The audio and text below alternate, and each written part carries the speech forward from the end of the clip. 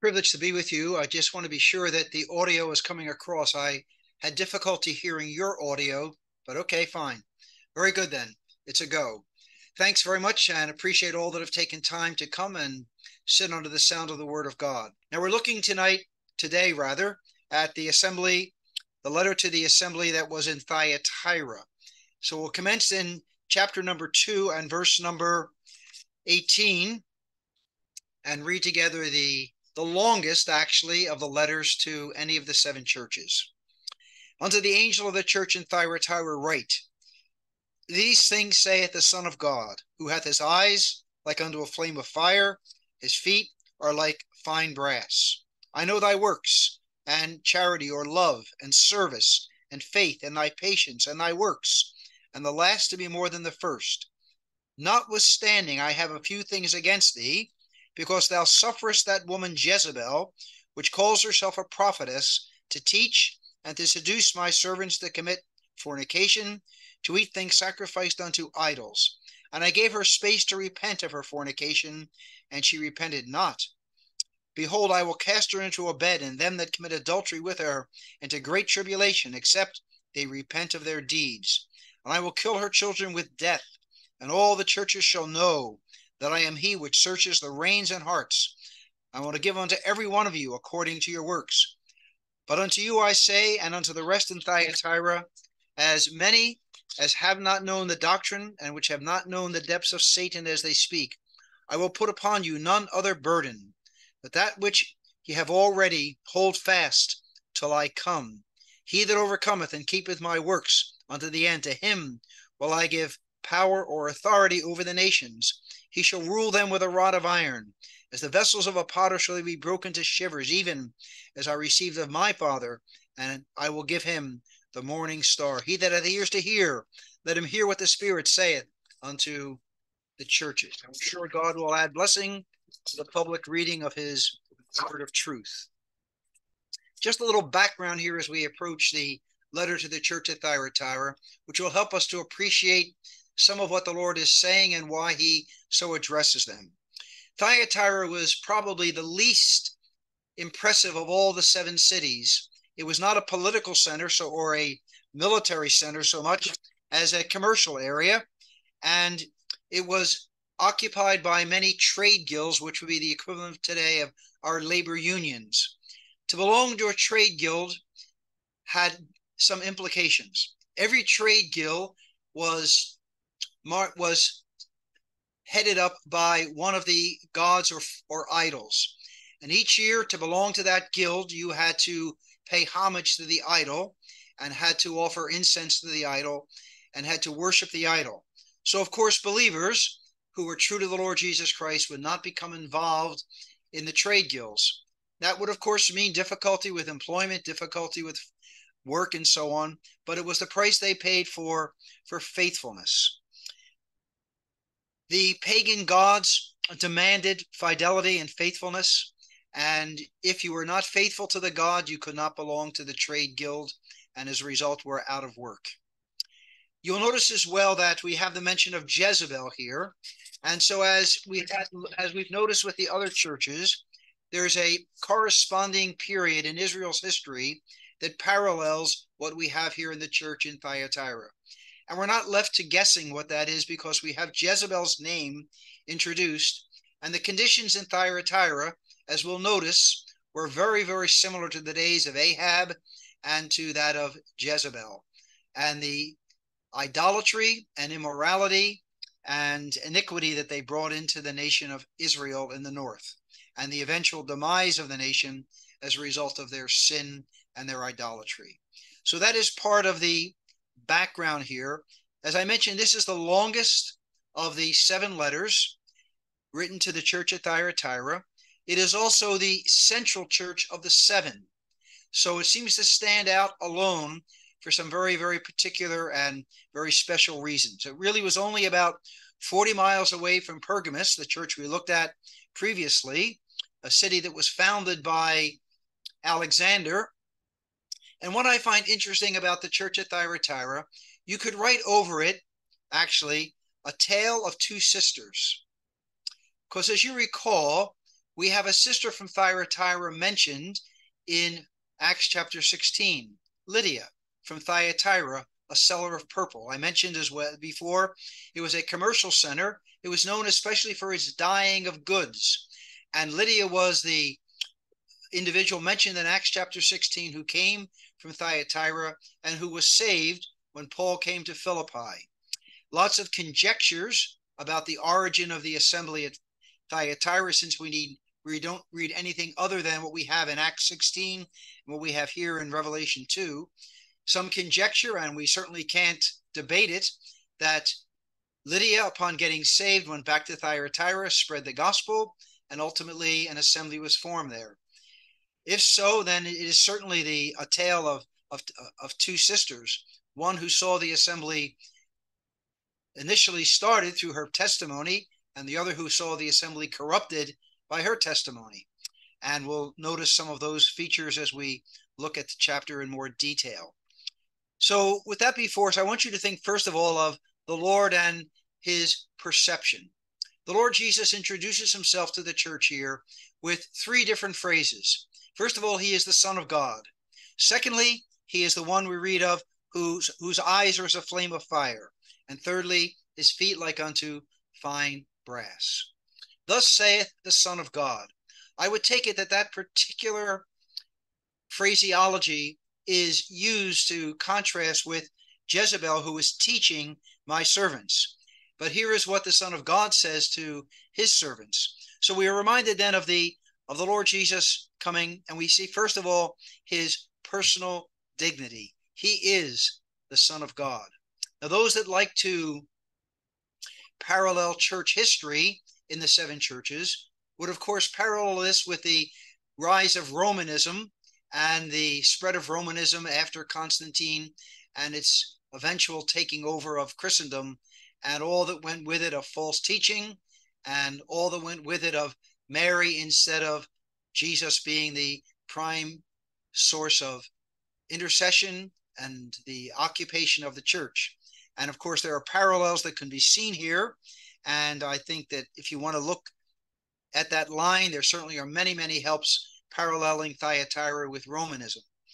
But however, we're looking at the personal dignity, first of all, of him who is the Son of God. This is the only place, I think, I'm open to correction, but I think this is the only place in Revelation where he presents himself in this title as the Son of God. In all the dignity of his deity and majesty, he presents himself to this assembly in contrast to their corruption and in contrast to their behavior. So we have, first of all, then, his personal dignity. But then we have his penetrating scrutiny. His eyes are like flames of fire. He was introduced to us in that way in chapter 1, and now that is borrowed here to remind us that he is aware of everything that is going on in the assembly. Nothing in an assembly misses his scrutiny. Very sobering and solemn truth, something that should cause us to move very carefully in assembly testimony. If we were conscious of his eyes upon all of our decisions and actions in the assembly, it likely would change some of our behavior and would control us more. You recall that when Paul was writing to the Philippian assembly with their internal problems, he told them to work out their own salvation with fear and trembling. I think the salvation mentioned there has nothing to do with anything individual, but rather the salvation of the assembly from the potential problem it was facing with the dissension between the sisters that were there and the persecution they were facing. But what I want to emphasize is that we're to work it out with fear and trembling, a fear of grieving God and a trembling lest they should in any way miss the will of God. Moving in the fear of God is not the idea of a dread, but rather it is the idea of above everything else, not wanting to grieve him, not wanting to displease him, a desire above all else to please him. So we're reminded here then of the penetrating scrutiny of the Lord Jesus. And then his feet are like fine brass, reminded there then of his perfect consistency.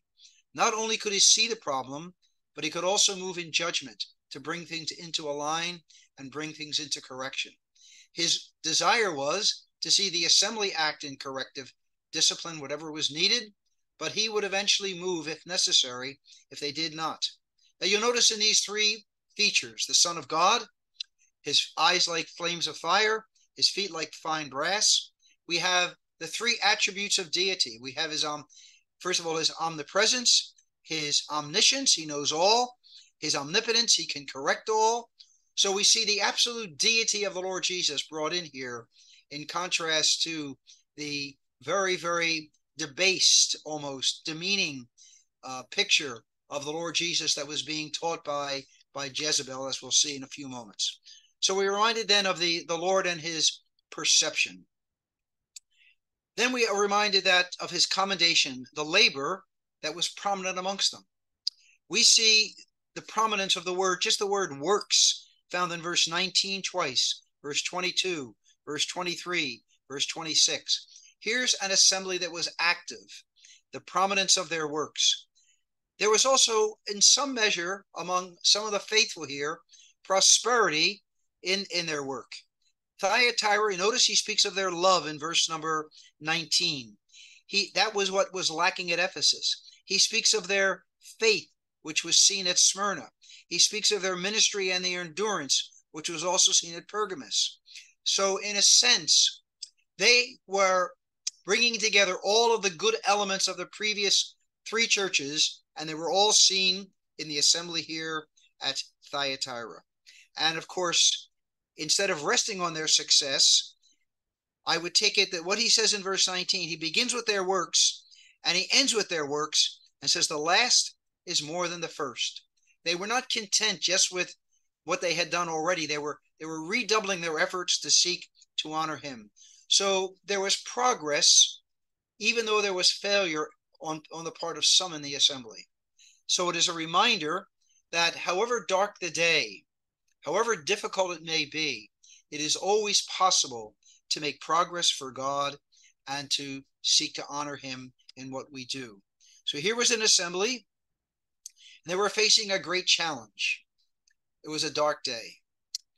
It's often been said that the darker the day, the greater the deed.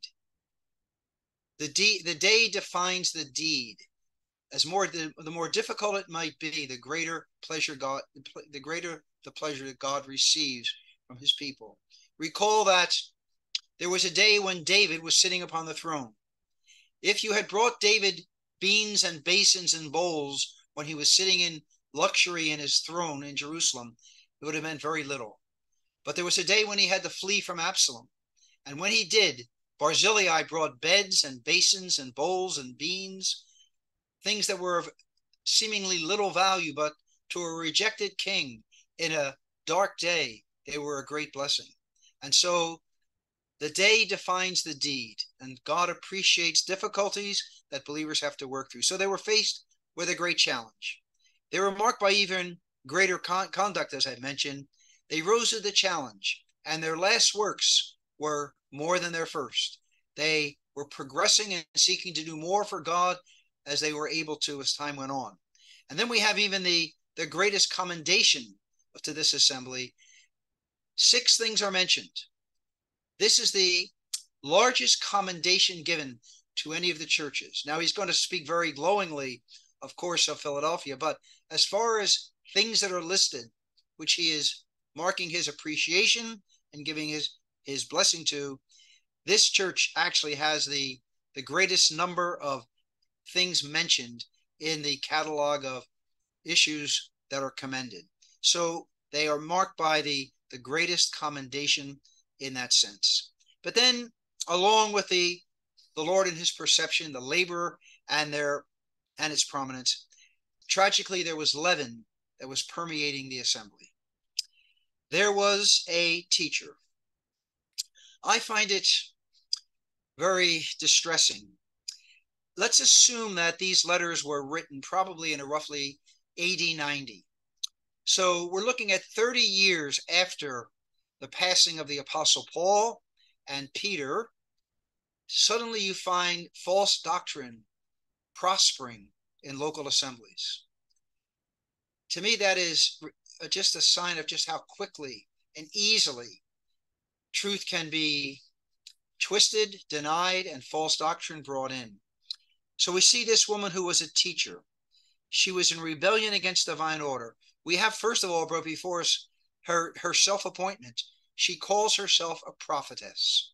Now, very likely, this is what gave her some footing in the assembly to begin teaching things that were wrong. We have her self-appointment, her sovereign assertion that what she was teaching was divine truth, and yet it was anything but divine truth, but that was what she was asserting. And we have the sinful activity that marked us, teaching to eat things offered to idols. It's difficult to know here, and I certainly cannot be dogmatic, whether this adultery and fornication was literal or whether it was figurative of the fact that she was probably encouraging some to join the trade guilds and just offer something to the idol. She would possibly even quote Paul's words to the Corinthians that an idol is nothing and it means nothing and it's just an empty thing, and so on. So it may be that she was linking it with that. However, coupled with that was the fact that linked with many of the idolatrous feasts was immorality. Many of the idols of the heathens, the fertility idols and some of the other idols, they would have actual, tragically, orgies linked with their religious festivals. So it could be that this was all very literal, that she was encouraging adherence to the requirements of the idol's temple and the idol's feast, and encouraging believers to become involved in that type of thing. Whatever the case, what she was teaching was sinful and was abhorrent to the Lord. She's marked also by stubborn adamancy. She would not repent. The Lord gave her time to repent. Now, whether it was through ministry given in the assembly, whether it's through prophetic utterances, whatever it may be, in some way, God made very clear to her the wrong of her teaching. And he was going to deal with her if she did not in any way repent of her deeds, which she had refused to do up to this point. So she was opposing divine truth. She was in rebellion against divine patience. She introduced idolatry, immorality, iniquity, and insisted that what she had to say was inspired by God. So we see the evil that marked this woman in her place in the assembly. Of course, it is very reminiscent, isn't it, of the real Jezebel back in the book of First Kings, and all that she introduced in of Baal worship into the northern kingdom, and her self-assertion, her manipulation. She had a very weak husband, and that might be reflected in the fact that she was suffered, allowed, or tolerated to teach. It may be that there was a weakness in leadership in the assembly that permitted this. But there certainly are many parallels between Jezebel in the Old Testament and this woman who receives the name, likely because of what she was doing. She's labeled here as Jezebel. It may not have been her real name, but nevertheless, she's labeled as Jezebel because of her activity. So we have the fact that she is deceiving the people of God, and God refers to those she is deceiving as his servants, and they had been serving God, but now this woman is teaching a doctrine that is going to hinder their service for God, and so on. So we see the subtle attack of Satan upon the servants of God and their labor. Now, if you'll just allow me for a few moments to digress, because it is very easy to be very negative towards our sisters, and yet they are to be prized and valued for all that they mean to God's assembly. So if you'll just allow me to say a few very positive things about our sisters and their value to a local assembly. I would say that you could not have an assembly without sisters because of a couple of things. First of all, the symbol and its significance. Our sisters, when we are gathered together as an assembly, have two symbols that speak two tremendously valuable messages. Their long hair represents their submission to the headship of men, the man, in the natural order of God's creation. Their long hair is given them as a sign, as a symbol of their place in God's natural creation order. Their covered heads speak of the headship of Christ in the redemptive order.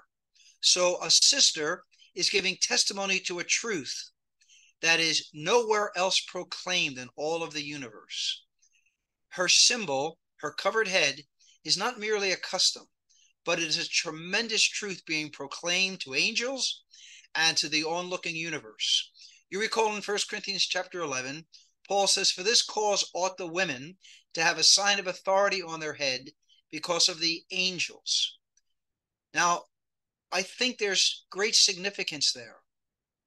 If you go back to Genesis, and you will find there in Genesis the first uttered words from an angel's mouth.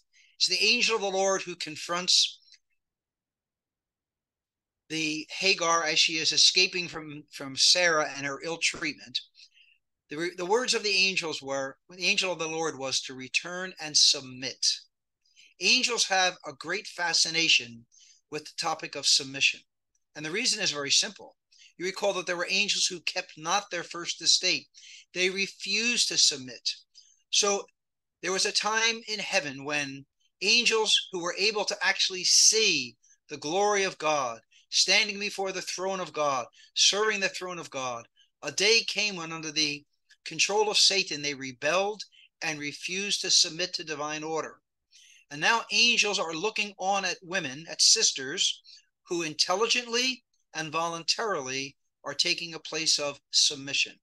So it is a tremendous lesson angels are being taught as they observe our sisters in God's assembly. So the symbol and its significance, not available anywhere else in all of God's creation, except in gatherings of God's people where sisters have their heads covered. But also their silence and their spirituality. 1 Corinthians chapter 14 and 1 Timothy chapter 2 both enjoin upon our sisters a place of submission and a place of assistance in God's assembly.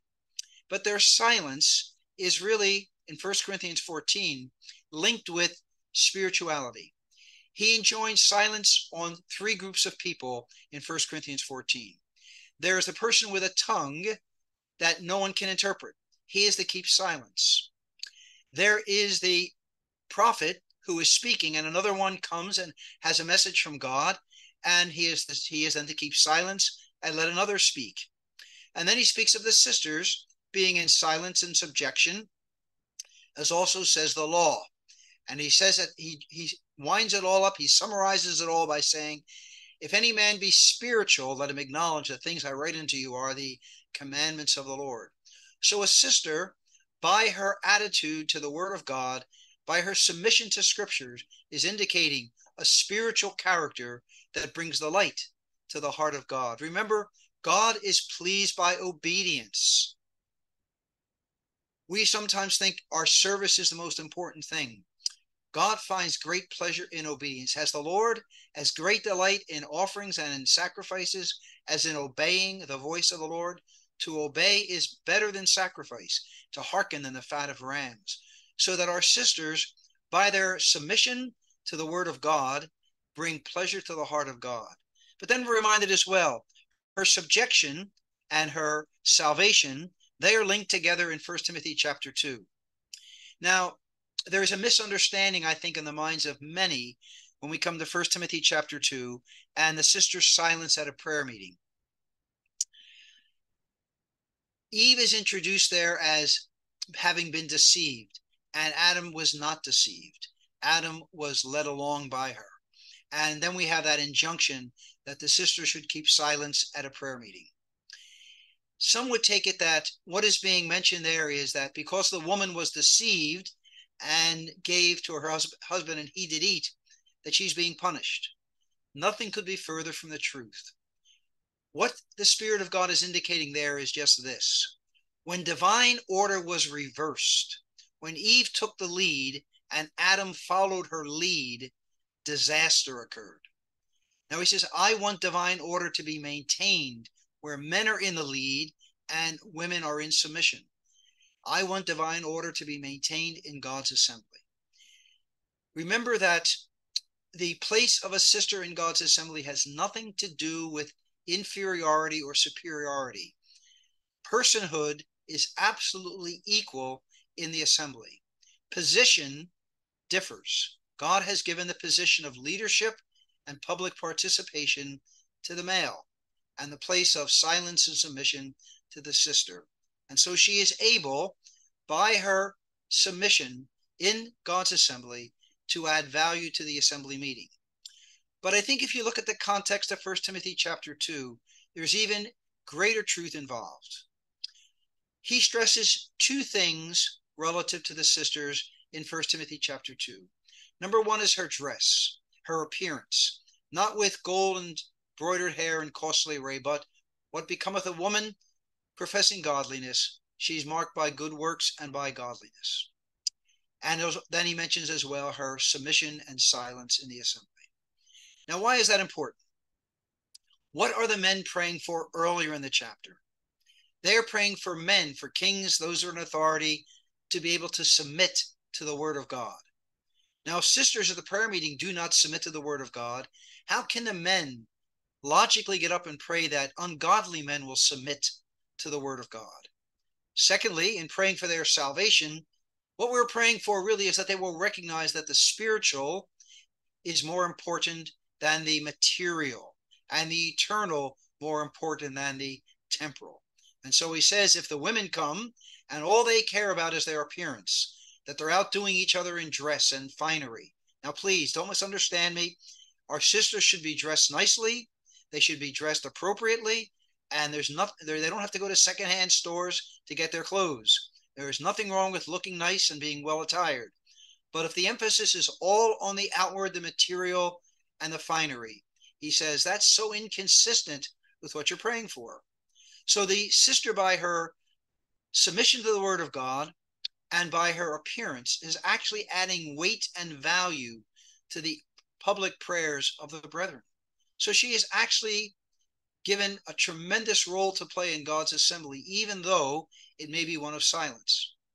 Keep in mind that the two occasions where we have worship ointment and oil poured upon the Lord Jesus Christ were by women. Luke chapter 7, the woman that was a sinner making her way to his feet in the house of the Pharisee. And of course, Mary in John chapter 12 and in Matthew and Mark, anointing his head, anointing his feet. Both of those were silent worshipers. They never said a word, but they worshiped silently. And yet the Lord appreciated it. In fact, if you look at Luke chapter 7, he knew everything the woman did. He knew how long she had done it for. He speaks of since the time I came in, she has not ceased to kiss my feet. And so he was perfectly aware of all, even though no words were exchanged and nothing was said.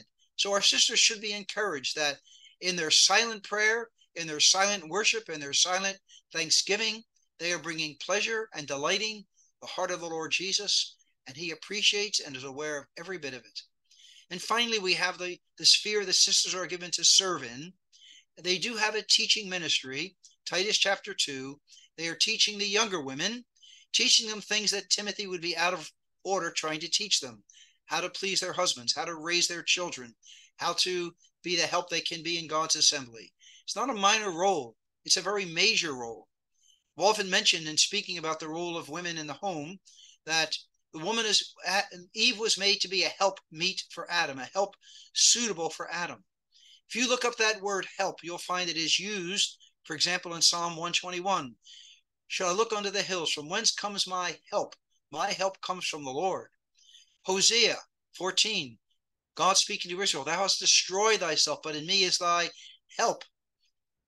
So that we find that many, many times that same word help is used of God himself in his relationship to Israel. So it is not a minor role, but a very major role that she plays in the Christian home and in the Christian assembly.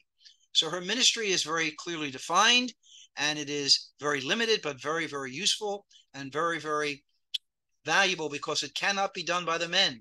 That very private, personal approach in dealing with issues. So the leaven that was permeating, nevertheless, can be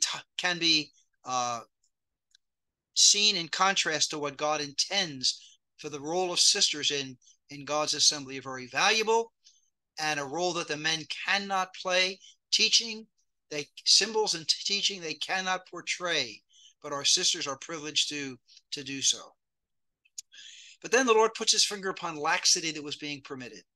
He speaks here of to the assembly. I take it he's really speaking to the leadership, that they were suffering that woman Jezebel to teach and to seduce. So there was tolerance of evil. We touched on this last week, so I don't want to belabor the point. We live in an age of tolerance. Any objection, we all know, to the current trends in society is viewed as intolerant speech, even labeled sometimes as hate speech. You have to be tolerant of everything. Nothing can be called evil. Relativism and individualism has all brought us down to this point in time where everything is tolerated. Nothing can be said to be absolute truth. Everything is relative, and you're welcome to your opinion as long as you keep it to yourself and don't try to push it on anyone else. So here there was an assembly, that leadership that was being tolerant of evil and of not dealing with this particular problem and not dealing with it as God intended it to do so. We always have to remember that love, that sometimes can be used as an excuse for tolerance. Love is marked by a love for righteousness and a hatred for lawlessness, so that we can never use the banner of love to excuse our tolerance for evil. As I mentioned, it's interesting that the Old Testament Jezebel was married to a very weak husband. You recall how she manipulated him in the death of Naboth, and he didn't seem to be able to stand against his wife, and yet she was able to manipulate and use him for her own wicked ends. And it was taking a toll on the assembly. Not only was the assembly in danger, their separation was compromised, their sanctity was being marred, the assembly was in very, very dangerous condition. Then there was the loss that was promised. On Jezebel herself, she was going to endure great tribulation. Now, this is not the great tribulation. We're not looking at that. She's going to endure great sorrow, great difficulty, great problems. On her companions, they're going to experience with her the same kind of punishment. And then on the fruit of her teaching, whether literal men, literal children, offspring, or whether we're just looking at the fruit of what she was teaching, God was going to judge it as well. All that is done in rebellion against God's word will ultimately come to naught. It may look good. It may appear to have prosperity linked with it at the time, but ultimately it comes under divine judgment. Reminded here that we had those back in the days of Jezebel. You recall all of the priests of Jezebel that were eventually slain when Elijah confronted the priests on the mountain with the sacrifice. But think as well, not only of that, but think of the man who compromised himself. If you go back to the days of Ahab and Jezebel, there was an Obadiah who said he feared the Lord, but he was compromised.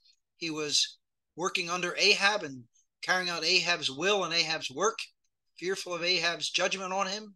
So we have those who are influenced by Jezebel and by Ahab as well.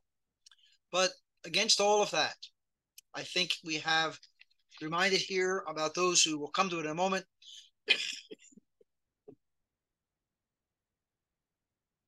Those who are holding fast, but going to speak to the remnant in just a moment. Remember back there was a man who was faithful to God despite the price he paid. There's a man named Naboth. He would not sell his vineyard. He would not give up the inheritance of his fathers to Ahab. We have a great inheritance. Now, I'm not just speaking of tradition. I know there is tradition that is man-made. Some of it is beneficial to us as far as our order and so forth. But I'm speaking about the inheritance of the scriptures that we have received from previous generations. We owe a great debt to men that went before us. They may not have been perfect. Some of them may have tended towards legalism and all the rest. I'm well aware of that. I'm well aware that we have lots of blots and blemishes ourselves. But we do owe a great debt to a previous generation that has handed us a rich inheritance passed down from generation to generation. And we don't want to sell our inheritance, trade it for something that Ahab would give us. We want to maintain it and be like a Naboth. It cost Naboth his life. It's very costly to be faithful to God. So I just want to continue here by reminding you then of the lessons that we have to learn from this. First of all, the character of the Lord who searches the reins and the hearts. Now, the reins in the Old Testament, the word literally means kidney. So we've got to go back to how people thought in that day. Here were the motivating factor. This was used as the idea of something that motivated. And of course, the heart is the affection.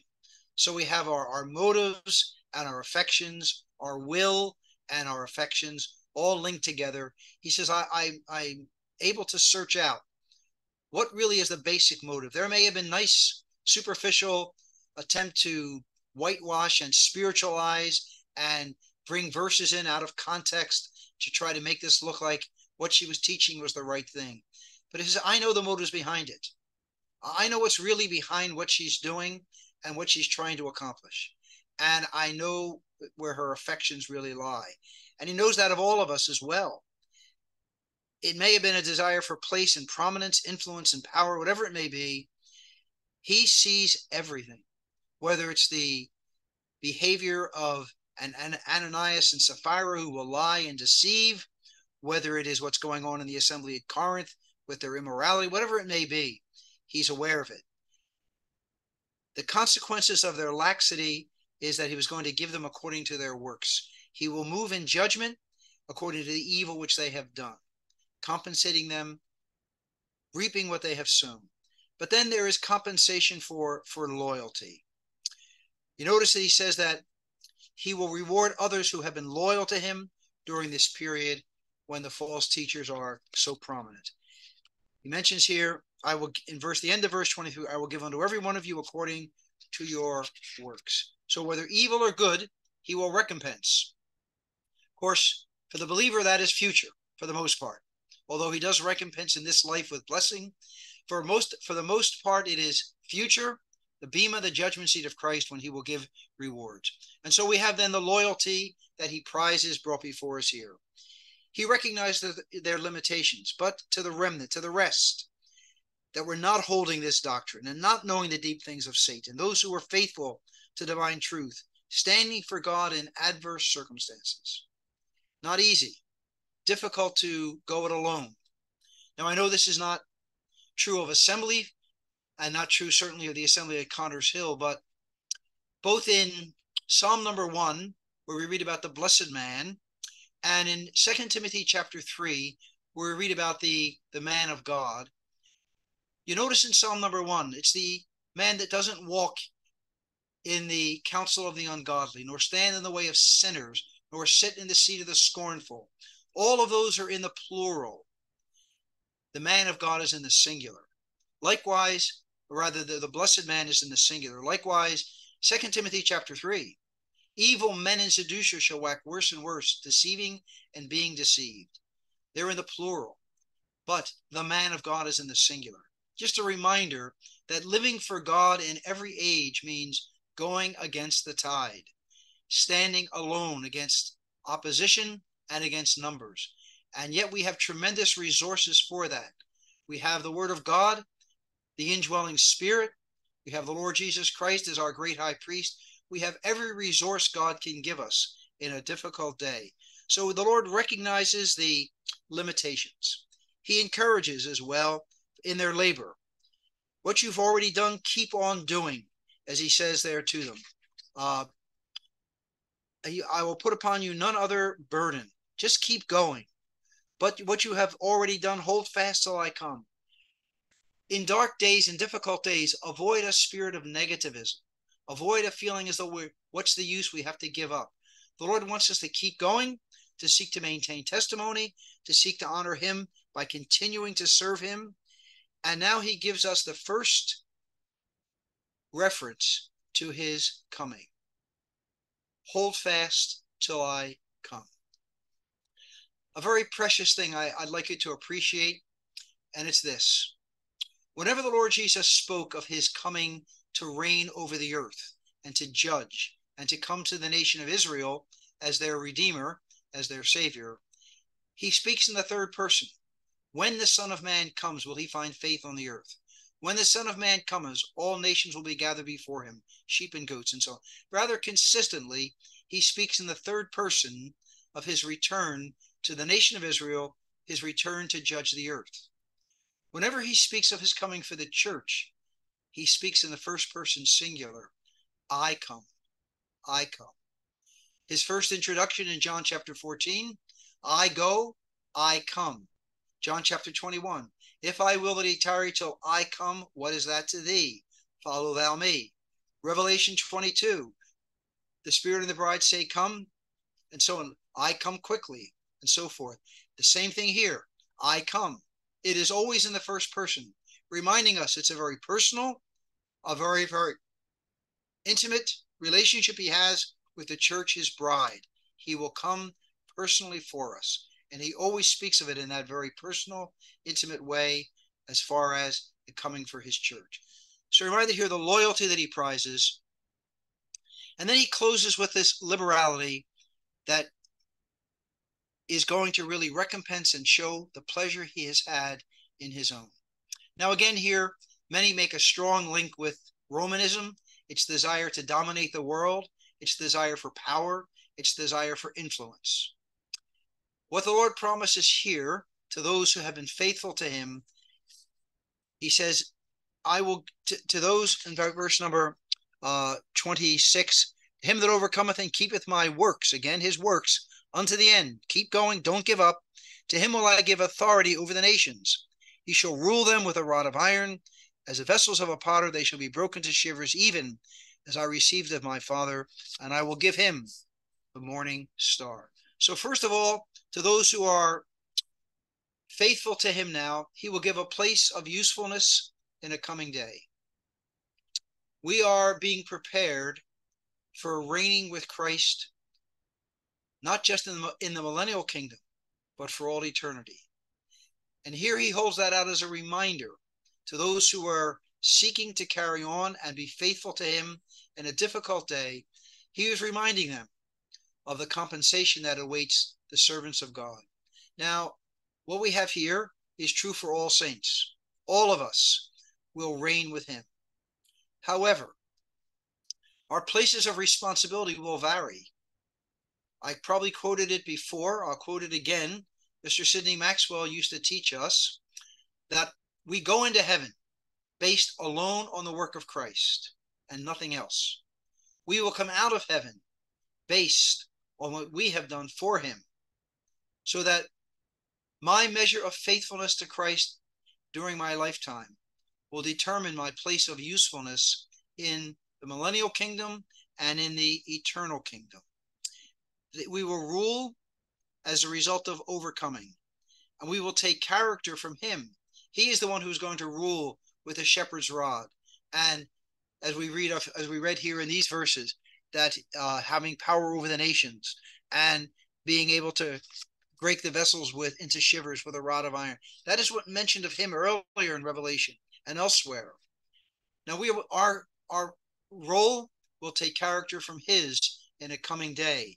So we will be given a place to compensate for any suffering, any service, for faithfulness to him down here. Only those who learn to obey and work for him in a difficult day are those who are fit to rule for him in a future day. So there is then something he will give, a place of usefulness that will compensate for what has been endured and what has been done for him here. But then also he gives not only that, but he gives a prospect to cherish, the morning star. It's not that he is just going to appear to a few who are faithful, but this is what is given to the overcomer to encourage and to strengthen and to cheer them on. The awareness that a day is coming when the morning star will appear. Again, here we have a reference to his coming, a clear reference to the Lord coming as the morning star. You recall, Malachi ends his coming to the nation of Israel as the Son of Righteousness arising with healing in his wings. To the church, he is seen as the bright and morning star, a harbinger of a day to come. And so he gives this to the assembly here in Thyatira as an encouragement, as an incentive, as something to strengthen them as they would seek to serve and honor him in their service and in their lives for him. So we have an assembly here that had a woman teaching totally out of place, totally contrary to the mind of God, marked by her own self-assertion as to what she was, who she was, and what she was teaching, claiming inspiration for what she had to say. We're not 100% sure, but possibly leading the servants of God astray by rationalizing and justifying the attendance at the guild that would worship and honor the pagan idol, and possibly even descending into immorality, whatever it may be. But that was the condition of the assembly. And against that, there were a few. There was the remnant, the rest in Thyatira, who were seeking to be faithful, seeking to honor God, seeking to carry on the work of God despite the dark and difficult day. To these, the Lord holds out tremendous incentives, tremendous encouragement. But really, in the end, the greatest incentive should be that they were pleasing him. If we could just get occupied with pleasing him, even more than just the reward. Our rewards are wonderful. They're valuable. They're important, because our rewards will determine our measure of usefulness for him for all eternity, and possibly also in some way shape the measure of our ability to worship as we like to. But whatever the case, the ultimate should be that we'd like our lives to bring pleasure and honor to him. So like in Naboth, in the days of Jezebel, it may require faithfulness even to the point of losing what we have in terms of material things, time, effort, whatever it may be. It will mean sacrifice if we're going to be faithful. But we have to remember he is the one that sacrificed everything for us. So any sacrifice we make is very, very small in comparison to what he has given. I sometimes have difficulty singing Isaac Watts' hymn, "Were the whole realm of nature mine, that were an offering far too small. Love so amazing, so divine demands my heart, my life, my all."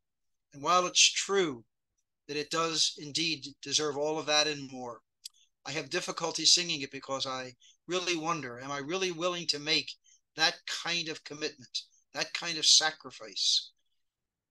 Human nature by its essence is very selfish. We learn it more and more as we grow older. And may God give us all grace to seek to serve God with reverence and with godly fear, and to recognize that this is what is well-pleasing to him. So we've looked at briefly at the church at Thyatira. Notice what the Lord judges, what the Lord appreciates, and how the Lord will compensate.